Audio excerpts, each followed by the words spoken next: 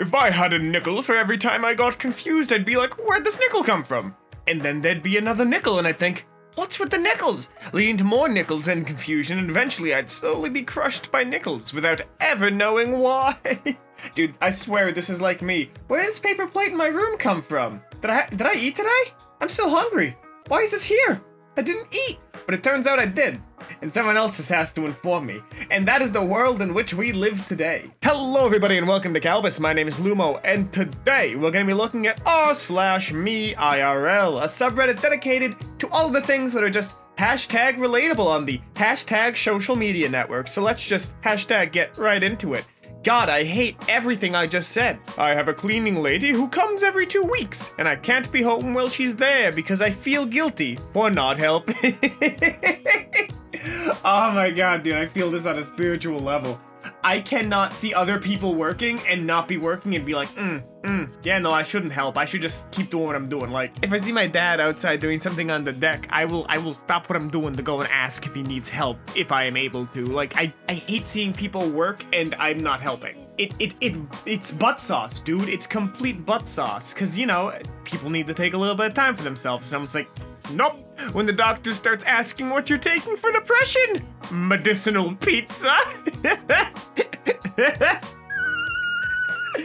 Oh my god, dude, pizza's too good at curing everything except for childhood obesity. Oh my god, I'm kind of active, so I can eat a little bit extra and still burn it off and be fine. But every time my parents are gone, I pop in a freezer pizza in the oven for myself for the weekend. Cause like, oh yeah, I'll have it for breakfast tomorrow and like lunch the next day, you know, just set myself up for the weekend. And then I eat half the goddamn pizza and it throws the entire thing out of whack because I don't have to consider other people's needs.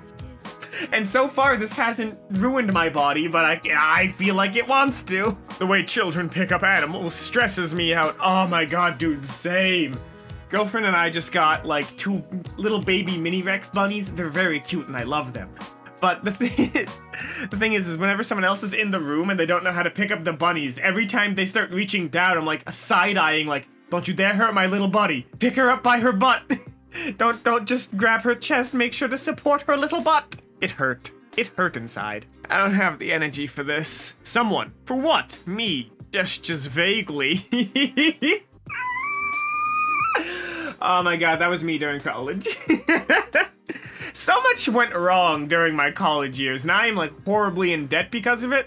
But my townhouse that the school rented to us literally flooded like 3 times, and they tried to blame it on us, saying that like, oh yeah, you guys clogged the drain somehow. But they pulled out a literal pizza box. We didn't have pizza at the dorm at this point in time. And in fact, the only person in our dorm who would have showered with a pizza box just kind of didn't shower, which is an entire other issue. But the place flooded like 3 times and they tried to blame it on us. And so every time someone's like, you know, how's college life? I'd be like, moist. Reddit. Emojis. Reddit. Special emojis you have to pay for. God, dude. The emoji police on Reddit are probably some of the smallest brain individuals I think I can ever see. It's just modern hieroglyphics, get over yourself, so you don't like seeing emojis. Nobody gives a shit. Like, honestly, what kind of self-righteous gatekeeping piece of shit do you have to be? To be like, you used an emoji on reddit.com, I'm here to stop you, I am the authority. Like, no.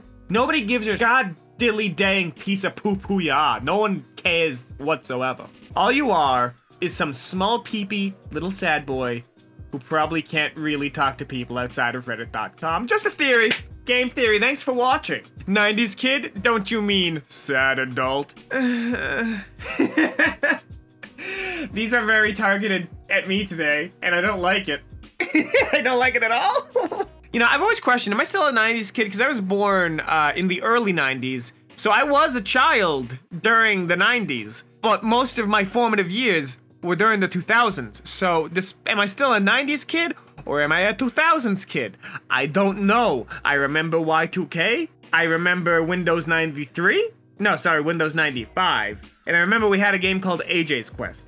Am I a 90s kid? Because I was playing 80s DOS games. Do I get to be in the 90s club? Me, every time I leave a room after being super kind and bubbly. Oh my god, this is a mood. God, this is actually like way too relatable to me today. I don't like that. This, I actually regret taking this one. Oh god, dude. I'm pretty extroverted. Like, the personality I present on Kalbus is very similar to the personality I have in real life. When I do stuff as Lumo Blaze, I tend to put on like a small veneer just to like round out the edges. But I tend to be pretty kind and bubbly, but I'm also like one of the most wrathful MFers that I know. So like, I feel this when that like petty nature of like, must smash emotionally.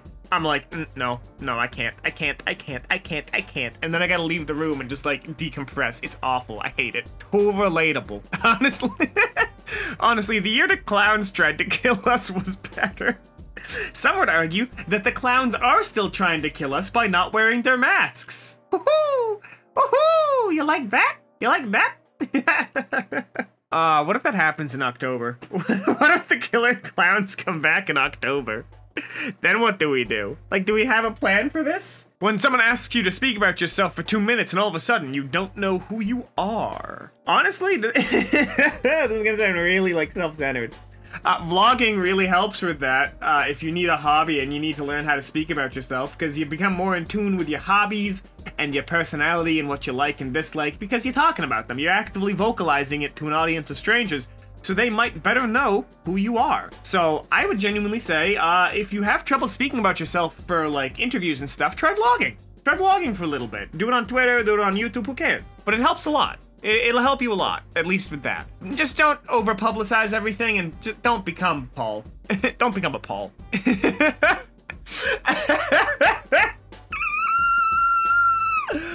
Oh no!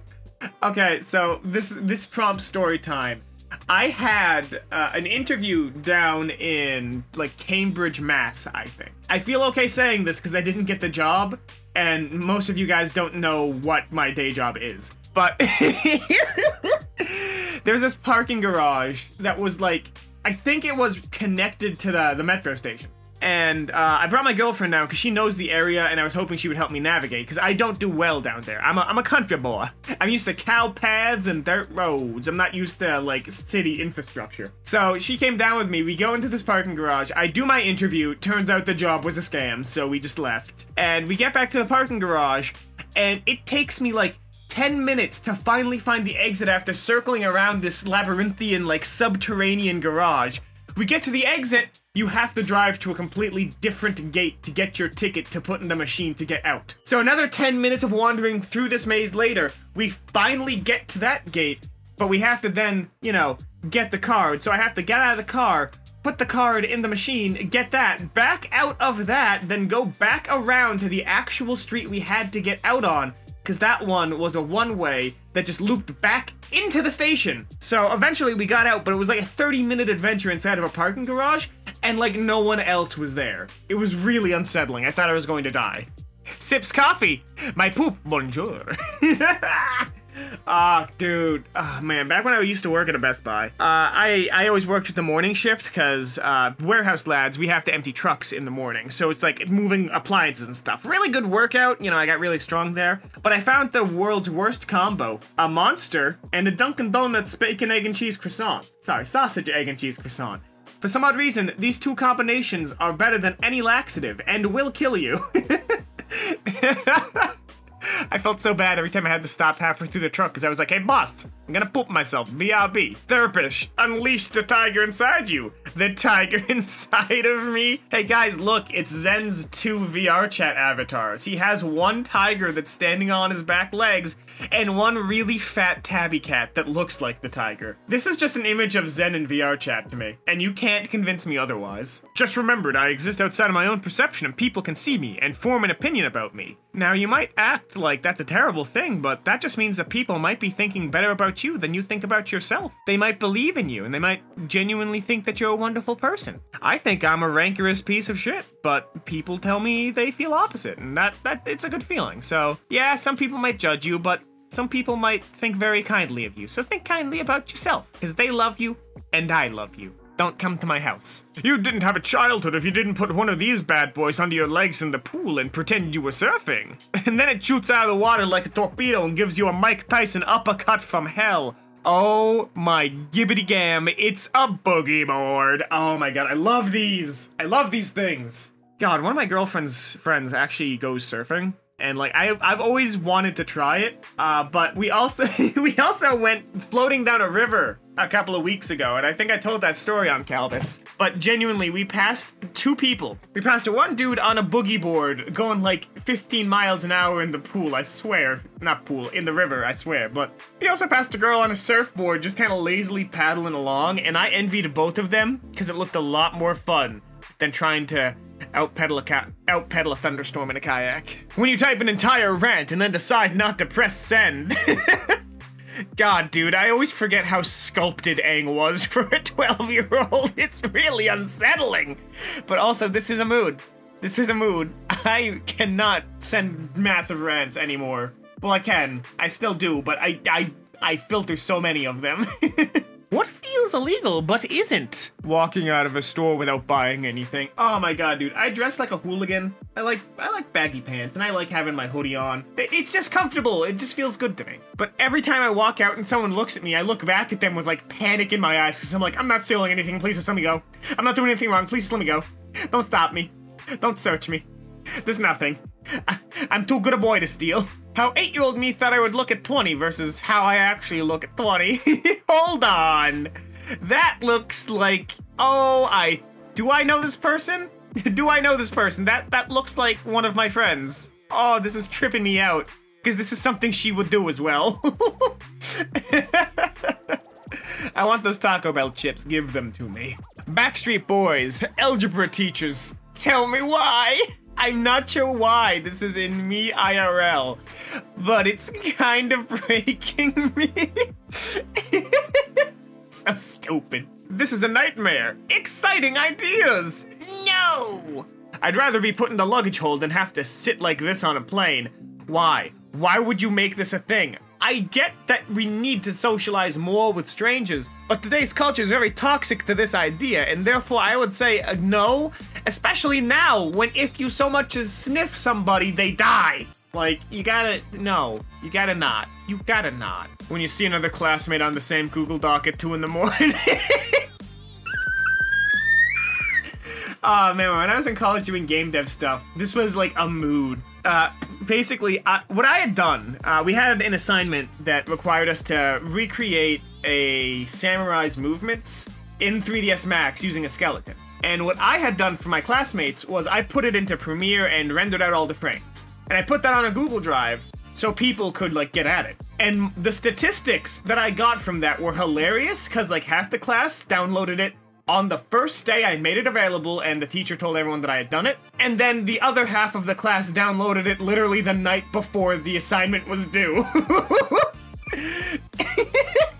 It broke me. It really broke me. That awkward moment between birth and death. Thank you, Pakalu. Very cool. Ah, man, dude. Man, dude. He's not wrong, though. You ever stop and question, like, there's nothing when we're gone, and there's nothing beforehand, so how do we know that any of this existed prior? We just kind of assume that it did. Think about that. Don't think about it too hard, though, because it's really stupid. My special talent is assuming our friendship is a burden on you and you dread hearing from me. So then I stopped talking to you to ease the load and ruin what we had.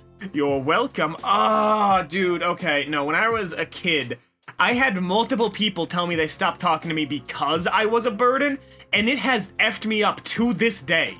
To this day, I question every last relationship I have with people, including the one with my girlfriend for 2 years and with, like, Condi and Zen, who I've known for at least 6 at this point. Be very kind to the uncomfortable kid, because what you say to him will stick forever. Be kind to people. You never know what it's gonna do to them if you go off on them. And that's all the time we have here today on Kalbus. If you liked this, make sure to subscribe and leave a like because all the support you guys have been showing us has been instrumental in keeping the channel going. If you want more me IRL, there's gonna be another episode popping up on your screen in just a couple of seconds. As always, my name has been Lumo, and I hope to see you in the very next Kalbus video. Have a lovely day.